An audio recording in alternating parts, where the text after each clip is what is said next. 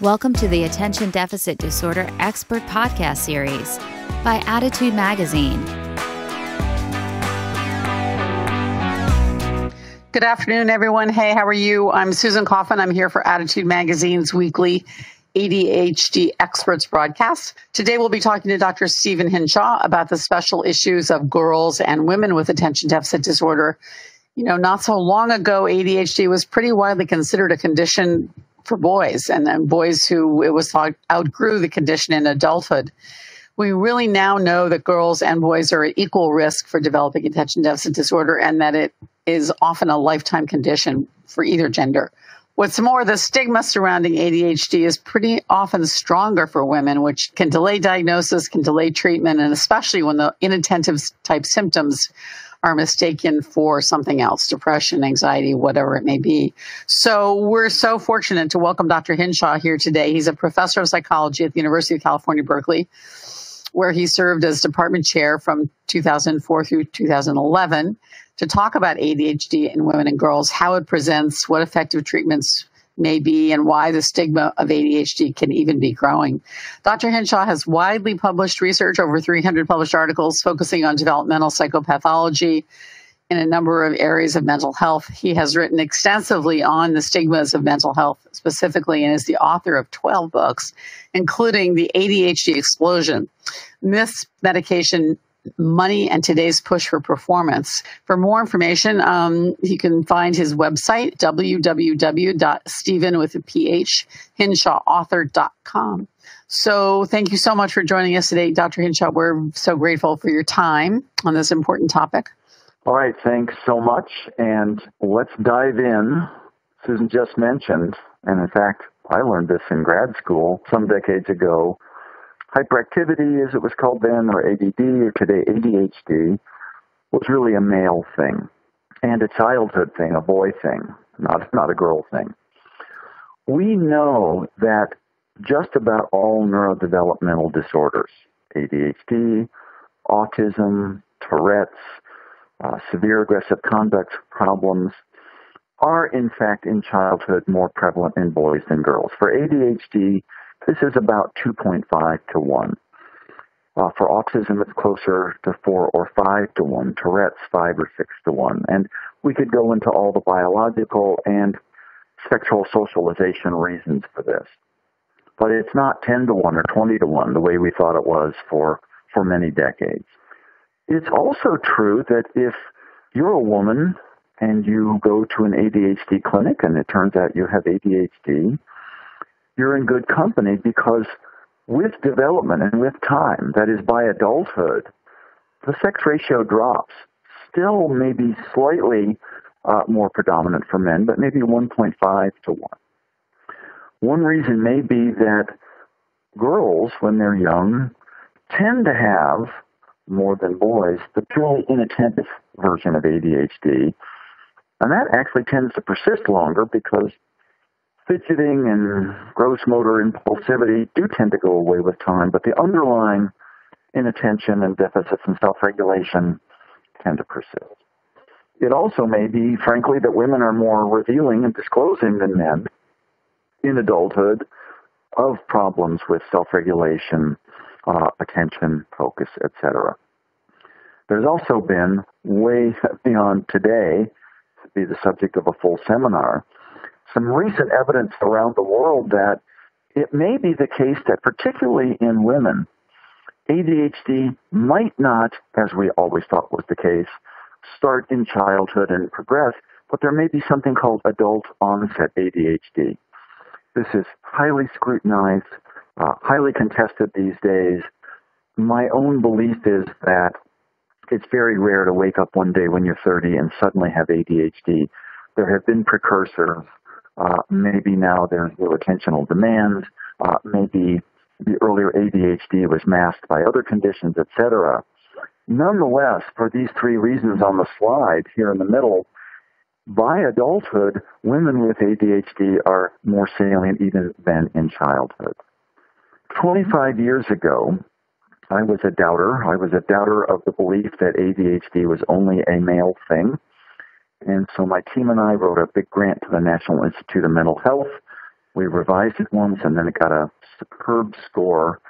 And our goal was to find a large sample of girls with ADHD, have them go through our summer camp programs where we could learn a lot about their neuropsychology and their peer relationships and their academics and their daily behavior. And as we told the parents back then, in the late 90s, we would like to follow your daughters for the rest of their lives. Well, that was a bold promise because you can only get funding 5 years at a time, and we would have had to show the National Institute of Mental Health that we were a productive research group and learning important things. And so for several cycles, we went back, and the Berkeley Girls with ADHD Longitudinal Study, affectionately known as the BGAL study, how's that for a clever acronym, began. So our goal was to get in the San Francisco Bay Area a diverse, representative sample of girls with carefully diagnosed ADHD. Our summer research programs were really a laboratory for studying all kinds of one-on-one, but even more important, classroom and small group behaviors. It turns out that when we published our first paper on the early years, the elementary school years of the BGALS sample, we, on that date in July of 2002, essentially doubled the world's literature on girls with ADHD, which isn't so much bragging as decrying the sorry state of affairs regarding how little research on girls with ADHD had been done before that time. We found, on the basis of 10-hour assessments to confirm the diagnosis and our extensive summer camp measures, that in just about every domain we looked, attention in the classroom, impulse control problems, aggressive behavior, internalizing shy and sad and depressed behavior, anxious behavior, neuropsychological measures of executive functioning, etc., etc. Our group with ADHD was far more impaired than our normative comparison group, same neighborhood, same age, same ethnicity, of girls without ADHD. So this in many ways confirmed what we'd known for boys with ADHD for decades. ADHD is a serious thing. The impairments are real, and we had the luxury with our summer programs of not just relying on parent reports or teacher reports, but having direct observation of friendships, of social behavior, of neuropsychological functioning live in our summer camps. So this next slide essentially goes over what I just mentioned quickly. Girls with ADHD truly have impairment. Intriguingly, about 2/3 of the girls in our program with ADHD were diagnosed with the combined form, today called presentation. Used to be called subtype. The combined form of ADHD, meaning that they had not only high levels of inattention and disorganization, but high levels of impulsivity and hyperactivity. About 1/3 of our girls with ADHD had the purely inattentive variant. On just about every measure we could think of to administer, those groups were not terribly distinct. Both types had significant academic impairments. Both types had trouble making and keeping friends. Both had significant neuropsychological deficits. The girls with the combined presentation exhibited more aggressive behavior than the purely inattentive group. They were also more likely than the purely inattentive group to be overtly rejected by their peers. I really don't want to play with this girl. The inattentive group of girls were more, well, I don't really know her that well. She seems kind of shy and not as socially adept, more ignored socially than outright rejected. But on just about every other measure, these, now they're called presentations of ADHD, were less distinct than one might have thought. Interestingly, we used the same staff ratings and behavior observation codes that we used in many years of running programs for boys with ADHD. So the measures stayed the same. And objectively speaking, the girls with ADHD were not as non-compliant and aggressive as our boys had been. In fact, they were far less so. They had other ways of getting in trouble and having problems, but they weren't as overtly aggressive. On the other hand, during the diagnostic phase, especially relying on parent information, the parents of these girls reported just as high rates as had the parents of the boys of oppositional defiant disorder, conduct disorder, etc., meaning that there are still at home lots of stresses of raising a girl with ADHD, and some of the maybe subtler to an objective observer, but not so subtle to a family, signs of noncompliance, irritability were quite salient for families of these girls. So we're going to go through now the progression of the BGAL study. We ran the summer camp programs when the girls were in grade school, average age of about 9. We got 92% of them back with their families around 5 years later for an early to mid-adolescent assessment. We didn't run the summer programs again, but we did a long 2-day assessment battery. By the earliest years of adulthood, average age of about 20, we got 95% of the whole sample back. And in our most recent follow-up, at the end of emerging adulthood, around 26 years of age on average, we again got well over 90% of the entire sample back. Some people, when we submit our scientific papers, say, well, that's impossible. You can't, in a longitudinal study, especially in California, where lots of people move, get that many participants back. Well, in fact, we do, and we continue to do so. The families and girls were a priority during our programs. At each follow-up assessment, our staff are trained to, the customer's always right, the participants are always right. We accommodated. We would fly to families if they couldn't make it to California, provided compensation for travel for the families and their daughters to come back in for assessments. We were also able over time to use social media, for example, private friending on Facebook, to keep track of some of the participants that we might have lost to contact otherwise. If you do a longitudinal study, those kinds of studies are really only as good as what percentage of your participants you retain, because otherwise you can probably guess that those whom you don't follow up probably differ in a lot of ways from those whom you do. So getting 93, 95% back has been a real tribute to our staff and to the dedication of the families and the now young women that we've been studying. What have we found overall? Girls with ADHD, as they become adolescents and young adults, do show improvement. Many of their ADHD symptoms get less significantly impairing over time.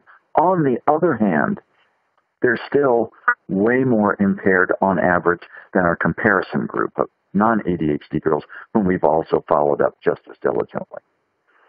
In fact, our girls with ADHD, now women with ADHD, maintain pretty strong academic deficits, especially in math. The math performance of our girls with ADHD as they get into their 20s isn't just worse than that of the comparison group, but is actually tailing off. Math, of course, is the stereotyped field where girls aren't supposed to do well. It also requires a lot of executive function. If you're not doing well in math classes, you're obviously not going to have objective good math scores later on.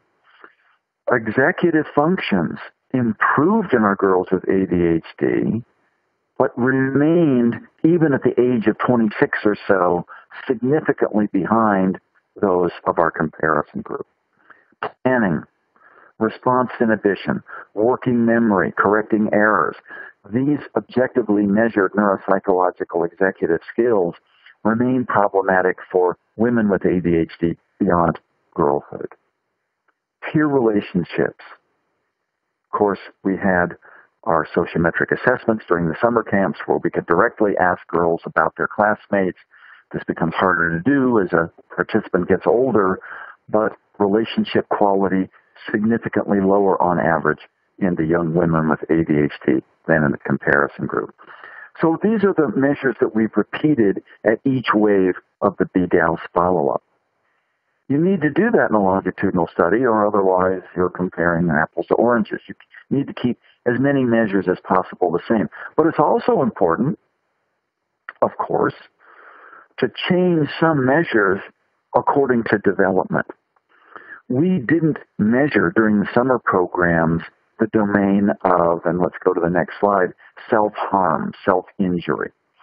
By adolescence and adulthood, we brought that into our battery. So let's do a quick categorization here.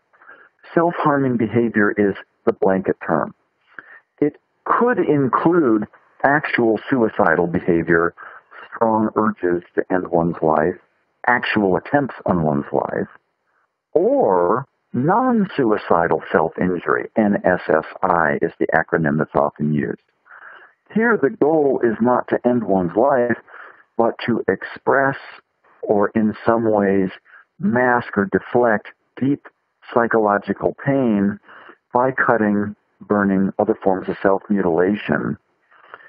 This can range, NSSI, from mild cuticle pulling all the way to very severe self-injury. And again, the distinction is NSSI, there's not the intent to die. In suicidal behavior, there is.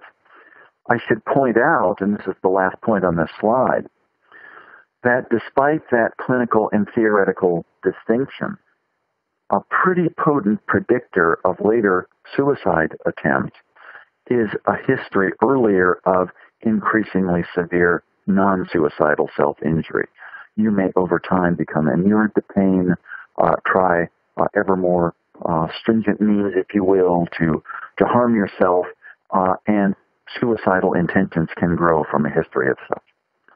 We found at our Wave 3 assessment something actually fairly shocking. And when we first published these results in 2012, again, the average age of the participants was around 20 at this point, ranging from about 18 to about 23 or 4. That follow the red bars on the bar graph here. If you were a girl back during our summer programs with the combined form of ADHD, in other words, lots of impulsivity as well as inattention, 23% had made a serious suicide attempt by the age of 20, compared to 8% of the purely inattentive group and 6% of our comparison group. Well, you might want to stop me right there and say 6% of a non-ADHD group has made a serious suicide attempt by the age of 20. This is exactly the national average. As we know, suicide rates are going up in all age groups. So this isn't some skewed Bay Area sample, fairly representative of the United States, but you see a 3 or 4 times greater risk of later suicide attempt in the girls who had that early impulsivity as well as inattention. Now go over to the next set of bars on the bar graph. What about moderate to severe non-suicidal self-injury, NSSI?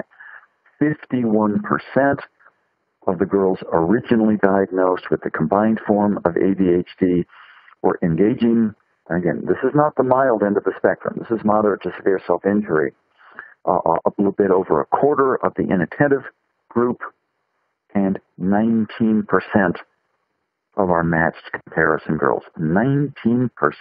Again, you may be asking of girls by their early 20s, young women by their early 20s engaging in moderate to severe self-injury. This is exactly the national average. If you have not been following psychological and psychiatric reports in the media of late, you'll have missed that non-suicidal self-injury, especially among teenage girls. Also boys, too, is reaching epidemic proportions. But again, 2.5-fold greater risk if you have the early impulsivity related to the combined form of ADHD. So what do developmental researchers want to know? They want to understand such devastating findings. So here we have a mediator pathway. Let's be less statistical. Over on the left was the summer camps when the girls were girls, and some girls had ADHD and some did not in our programs. Over on the right is first the severity of the non-suicidal self-injury in which you're engaging. In the middle and above is what we measured at Wave 2 during early to mid-adolescence.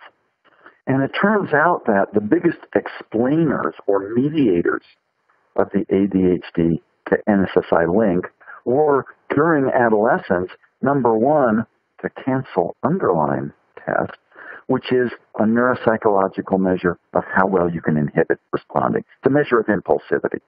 And number two, parent and teacher reports of externalizing symptoms. These are the girls who are acting out in school and at home. So the pathway from early ADHD to later NSSI is carried through poor response inhibition and aggressive symptoms. Next slide, same model, but the different outcome on the right here is actual suicide attempt rather than NSSI. And the adolescent explanatory variable or mediator here is the girls' and parents' and teachers' reports of her internalizing anxious, depressed, and withdrawn symptoms. So I'm just going to flip back to predict NSSI, externalizing and response inhibition, moving to where we were a second ago, to predict actual suicide attempt, internalizing symptoms in adolescence. So as you can see, we're finding different pathways here. This is Erica Swanson's dissertation, now published in 2014 in the Journal of Child Psychology and Psychiatry. Jocelyn Meza in our lab, let's move to the next slide, published a paper a couple of years later. Same model. Her hypothesis was, during adolescence, how you get along with your peers, or perhaps how you don't get along so well with your peers, may be important explanatory factors. And indeed, with, over on the left, ADHD symptoms, these are a neuropsychological measure of impulsivity early on, predicting to the severity of your NSSI. What carried the day in adolescence here to explain was the girl's report of whether she was victimized frequently, either physically or relationally, by her peers. What about the same model but predicting suicide attempts? Here, the peer variable that's explaining is the middle school teacher's report of the percentage of classmates who really don't want to be around that girl. So social preference, or actually social rejection. So let's go back as we did before. Peer victimization in adolescence is helping to explain the distressing severity of non-suicidal self-injury. But the girls who were rejected by their peer group are the most likely to ultimately attempt their lives by their early 20s. We also measured, and this is Maya Gundelman's study, also published in 2016 from our lab, independent coders spent about a year going through each girl's chart, not aware of who had ADHD and who didn't, and found evidence or not for physical abuse, sexual abuse, or child neglect. Summing those three together, the girls with ADHD were somewhat more likely than the comparison group to have received such maltreatment. That's not terribly surprising. We could talk about that a lot more if we had time. But most importantly, within the group with ADHD, those who had also experienced this form of early maltreatment, that experience raised the bar, raised the risk rather, so that about 35% of the girls with ADHD, the combined form, those who'd been impulsive as girls, who'd also been maltreated as girls, had made a serious suicide attempt. Just as with bipolar disorder is a highly heritable condition. Genes are responsible for most of the risk. The same is true for ADHD, despite the stereotypes. Genes convey much of the risk for ADHD, but for both bipolar disorder and ADHD, added to the genetic vulnerability, if you put in the equation maltreatment, now the risk for serious long-term outcomes like suicide, it's parallel in both conditions. It's not genes or environment. It's not biology or context. It's genes and biology and context and environment. The most difficult outcomes pertain to people with a genetic risk compounded by early adversity. On the positive side of the spectrum, our girls with ADHD over time did not exemplify terribly high rates of substance abuse. They did have more problems with nicotine than the comparison group, which is true for boys. But unlike many boys' follow-up samples, we did not see greatly inflated rates of alcohol abuse or illicit substance use.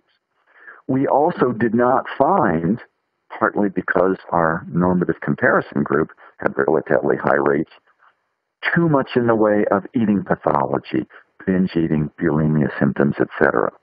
On the other hand, self-harm as an outcome, we now know from national studies in Sweden and Denmark, where millions are studied, ADHD in both boys and girls, men and women, is a risk factor for the desire to end your own life. And that propensity, as our study has shown, is particularly pronounced for girls with ADHD who've been impulsive early on. A brief tidbit of findings. We published these last year and more papers to come. What did we find by our Wave 4 follow-up? The young women are now somewhere between 23 and 29. They're past the earliest years of adulthood into the end of what's called emerging adulthood. A fairly shocking statistic is that just about exactly 10% of our comparison group had had an unplanned pregnancy between girlhood and this Wave 4 follow-up. 45% of the ADHD group had. This is predicted both by inattention, maybe not paying enough attentive detail to contraception, etc., and by impulsivity. If it feels good, do it. I've got to please the guy right now, not using protection. Unplanned pregnancy is a health risk for women, teenage girls and women. It's certainly a risk for if the child is born, neurodevelopmental outcomes. So this is one of those incredible examples of you don't really need a statistical test to figure out 45% versus 10%, hugely inflated risk in the girls with ADHD as they grow older. We've also found, and again, these are just tidbit findings, by high school, just about as many girls with ADHD graduated as did our comparison group. And the families will tell you they often had to carry those daughters on their backs to get them through high school. Once beyond high school, multiple community colleges, failing grades, far better college success in the comparison group than the ADHD group. Also, many of the young women are now employed, but there's employment problems, absenteeism, lower rated work performance in the group with ADHD than in the comparison group. And we all know that for the millennials and post-millennials of this era, harder and harder to make it on your own. 3/4 of college grads are going back to live at home for a time period.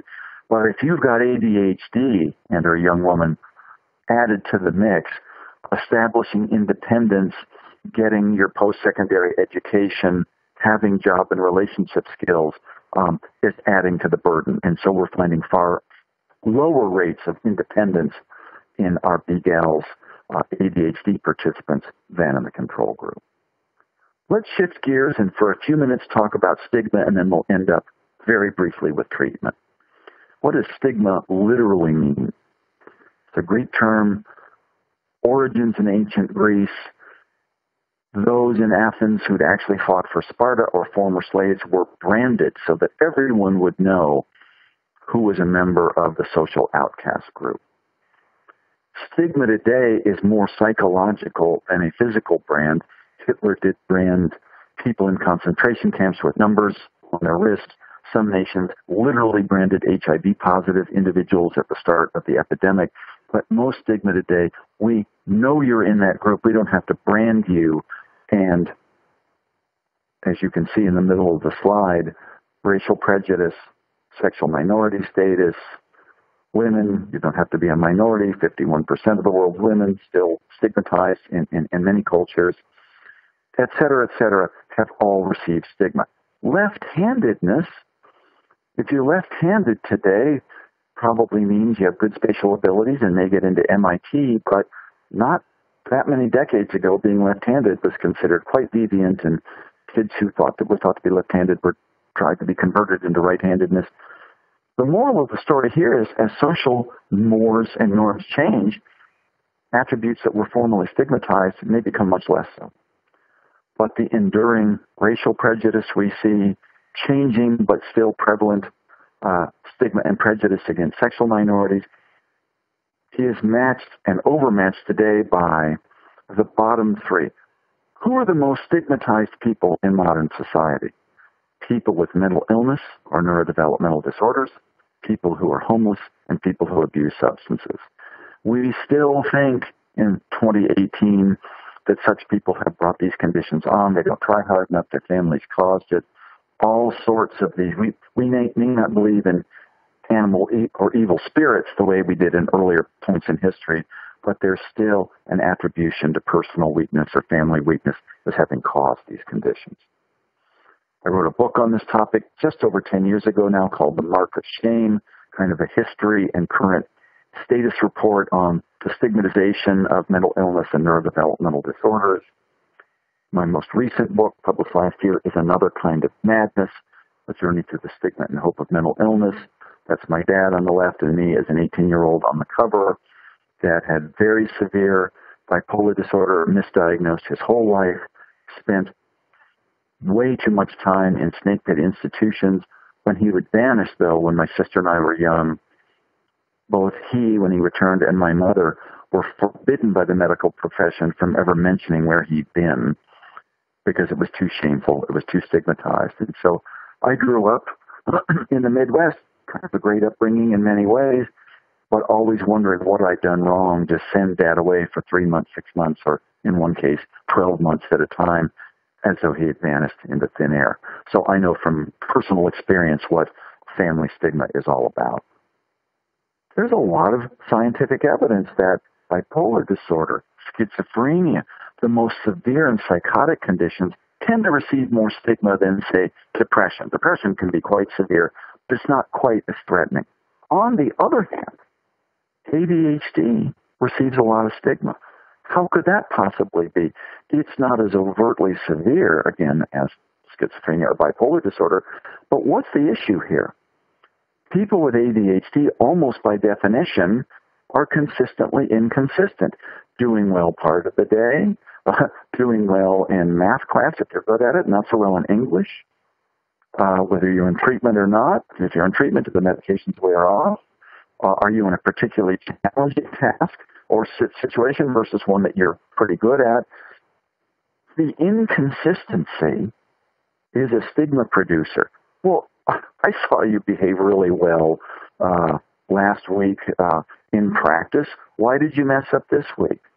I know you can do it in class or on the job, but you're so inconsistent. It must be that you're not trying hard enough. So paradoxically, or maybe not so paradoxically if you think about it, conditions marked by inconsistency and often really good performance as well as not so good performance may receive high stigma because the perceiver wonders, what the heck aren't you doing well enough? Why aren't you trying hard enough? I know you can do it.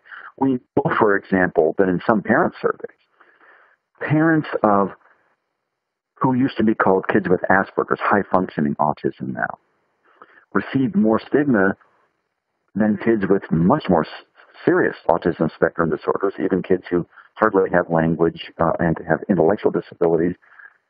There's a feeling of rising with the tide and helping kids with more severe ASDs, but for the high-functioning group, or the so-called Asperger's group, people think, well, that kid's just weird. It's often boys, again, in that group. Why doesn't he just pull his act together? So stigma pertains not only to the most severe psychotic forms of mental disorder, but also to some of the consistently inconsistent forms like ADHD. If a group receives stigma, it's not inevitable, but it's likely, the members of that group will start to believe in the stereotypes of society and believe that they're not worthy of or amenable to treatment. So self-stigma, sometimes called internalized stigma, can be a big barrier for treatment. I think this is a big issue for many women with ADHD. Courtesy stigma, Goffman, who wrote the book on stigma in 1963, said, somewhat sarcastically, if society bothers to stigmatize a group, of course it's only courtesy to stigmatize anybody close to that group, friends, loved ones, families, and of course families were explicitly blamed for having caused autism, schizophrenia, and ADHD for most of the 20th century. And even professionals, clinical psychologists, clinical social workers, psychiatrists, to be stigmatizing for a minute, we're the kind of professionals who work with crazy people. We don't do basic science, pure science. So even professionals researching or giving service to people with neurodevelopmental or mental disorders can be under the shadow of stigma too. It's quite pervasive. What is the link between stigma and intervention? We know that girls, as compared to boys, women as compared to men, are pretty much equal. There's individual differences, of course, but as groups, responders to medications. If they get medications and if they get, for ADHD, evidence-based care to find the right agent and the right dosage, and if treatment's monitored. We know, in addition, that girls as well as boys respond to behavioral therapy, family and home management, school management, and in adulthood to CBT, cognitive behavioral therapy, time management, organizational skills. But it may be that women have internalized more than a lot of guys and men something wrong with them. ADHD may emerge a bit later in life, not until middle school, high school, when the demands get harder. And again, the inattentive form of ADHD is less visible and noticeable, so that pertains more to girls and women than to the more florid forms in boys. Many women with ADHD wonder why they just can't pull it together and do it, become perfectionistic, wondering if they only tried harder, couldn't they adapt those study skills and iron out those relationship troubles.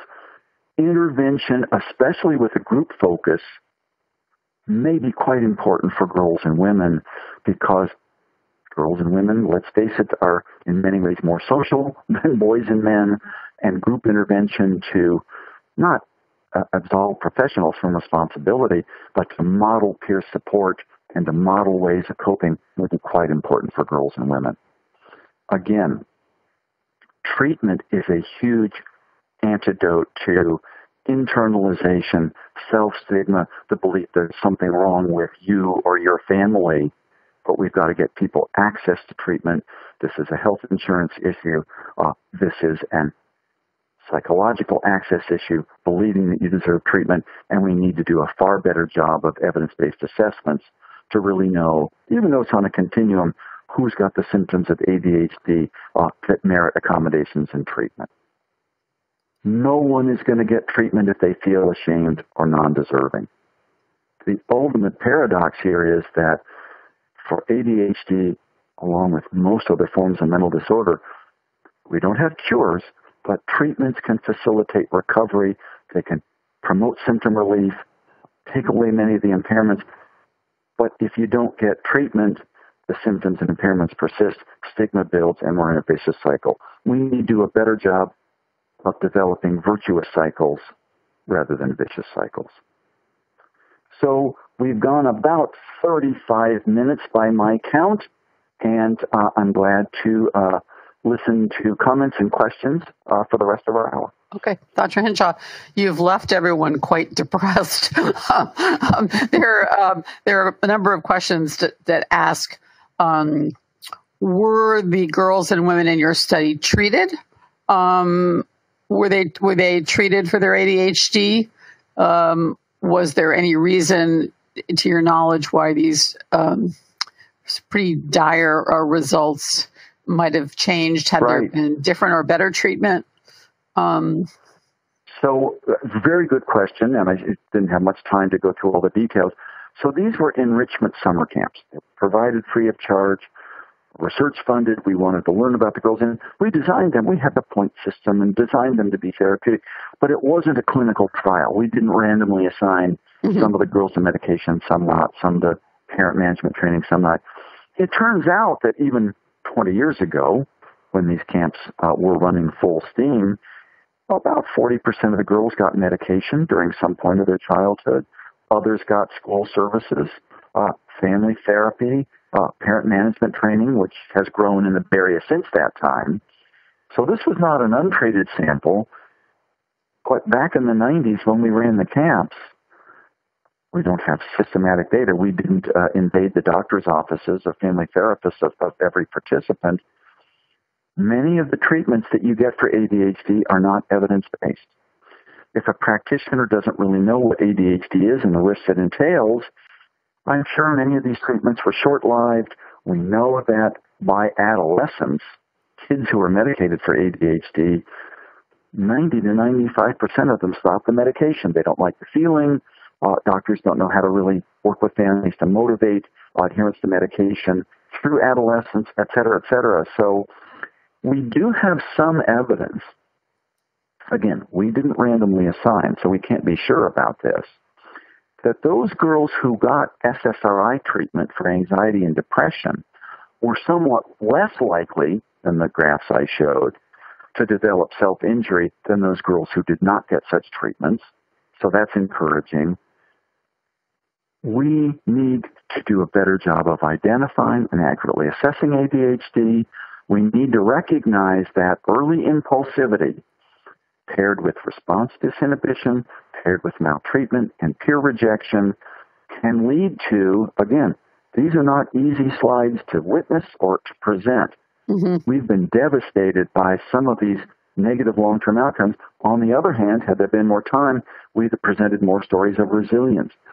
Many of the girls self-injuring during their adolescent years have stopped by their 20s, have found better pathways, career opportunities, relationships, and don't need to kind of either dull or accentuate that emotional pain into physical pain over time. Nonetheless, the findings are the findings, and I think the BGAL sample has emphasized to the field that without systematic treatment, ADHD in girls is no laughing matter at all. Right. I guess the question that is being raised by our listeners is, did you get any sense of, for those girls who did better, what were the positive, what helped their lives go better than the group that went toward, self-harming behavior and suicide and so forth? Were there any factors that you identified that helped with resilience? So we'll be back maybe in a year or two, because we're analyzing the data along these lines right now, and we've in some ways waited until the mid-20s to really have a more stringent longitudinal picture. Right now, it looks as though for one girl, it's having somebody believe in her.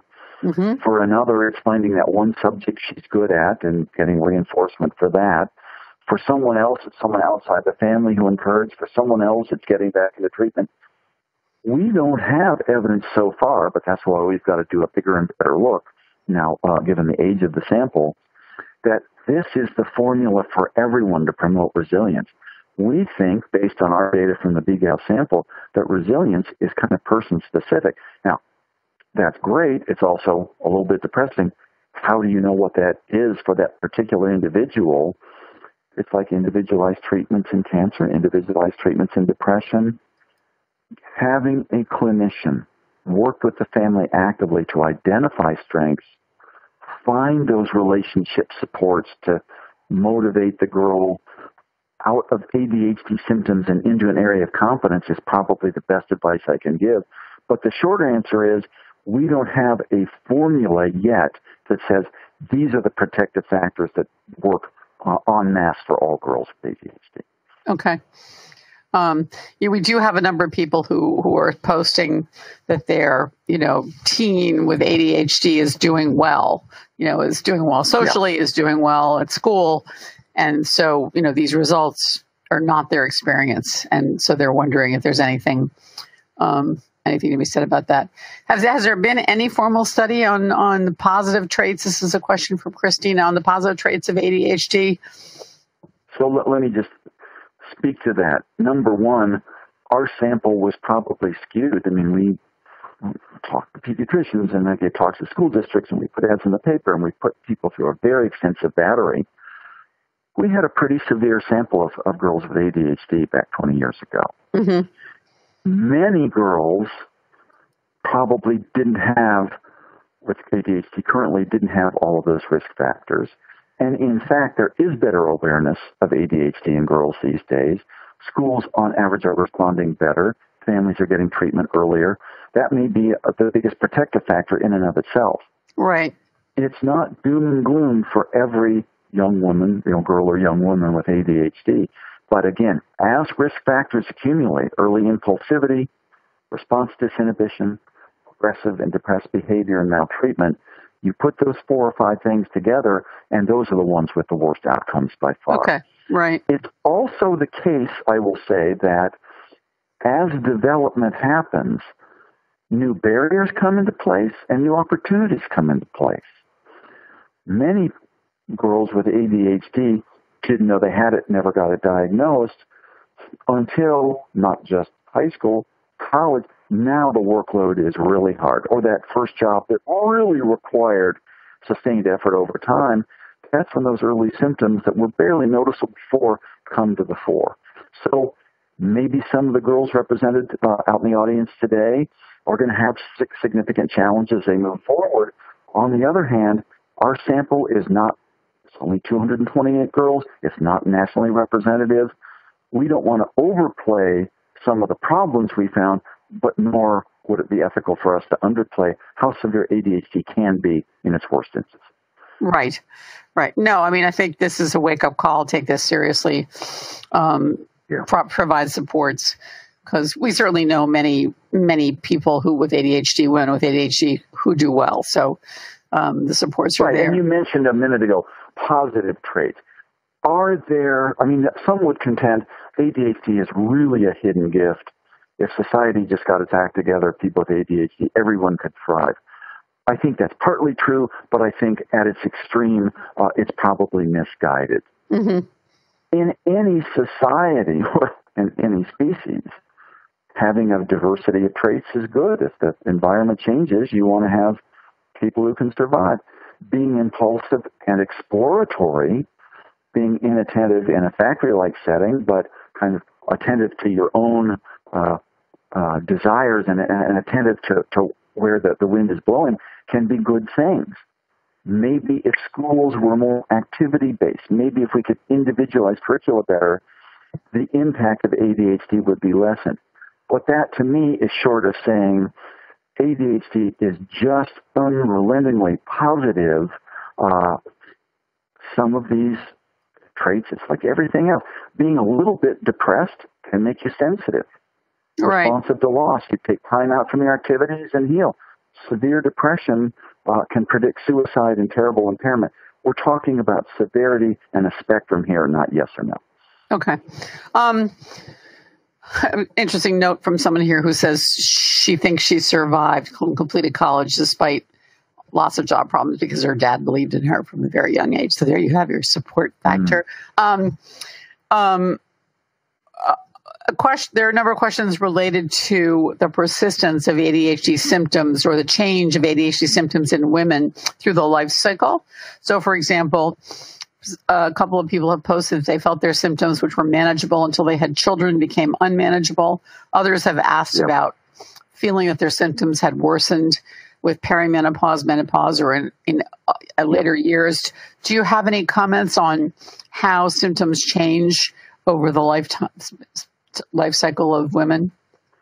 Well, it's a very perceptive and pertinent set of questions here. One of the criticisms of the DSM, changed a little bit with DSM-5, is the symptoms are really good for identifying grade school kids, but not adolescents or adults. Right. Obviously, one of the old sort of wordings interrupts or intrudes upon children's games or activities. That's not a pertinent symptom for an adult. Inattention, not listening to a teacher, may be displayed differently.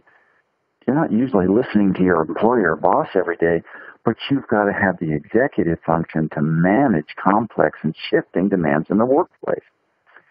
What role in life requires the most executive functions of any? Being a parent. Being a parent of an infant and toddler, an elementary school kid and teenager. Demands change every day. You've got to take into account development. You've got to be sensitive, yet set limits. I think we still don't do a good enough job of really understanding how ADHD manifests in adulthood. We have some evidence out there that finding the right, and it's not right for everybody, but finding the job that allows you to be more active or to be more of your own boss rather than sitting in a factory, et cetera, may help people's ADHD strengths emerge more. Right. People with ADHD, I think everybody needs support to be a parent more than society gives. If you have ADHD and you're not the most organized and you've got more than one kid or even just one kid, we need to expand our services for ADHD life support to include job management and parenting management, not just doing timeout chairs for your 6-year-old with ADHD, but how you manage your own life to keep an organized, responsive household. So the short answer is we don't do a good enough job of tracking what ADHD looks like over time. In our own research, we found that a few of our girls, now women, have essentially grown out of ADHD. You could never tell they've had it. Most maintain some symptoms, and not quite half, they're clearly in the ADHD spectrum as adults as they were as kids. Sometimes growing out of the symptoms really helps you, but in other cases, if you didn't get some of the skills and competencies when you're younger, even if you outgrow the symptoms later, you still got some impairments to overcome. Mm-hmm. Mm-hmm. Definitely. In terms of treatment, here's a question which I think sums up the question of a number of people.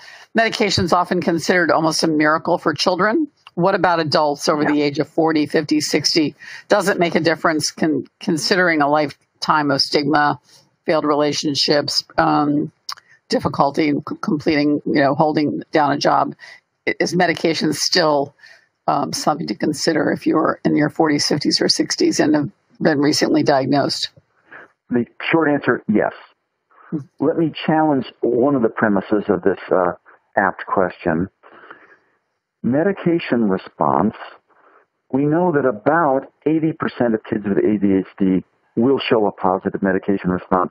It may not be the first pill you try. It may not be the first dose it's tried. It takes some real work to individualize and tailor the treatment.